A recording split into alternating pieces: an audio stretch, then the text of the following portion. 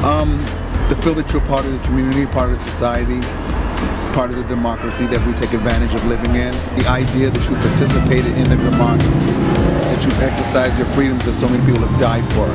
That's what's important, you know. I mean, people have died, particularly me, a man of color. The idea of me voting was unheard of. So now to participate in something that so many people have fought and died for means a lot to me. Get people to understand the struggles that have taken place to get people to have the right to vote. Do it in honor of the people that have come before us. I think if that message could get out, maybe some people would understand how important it is.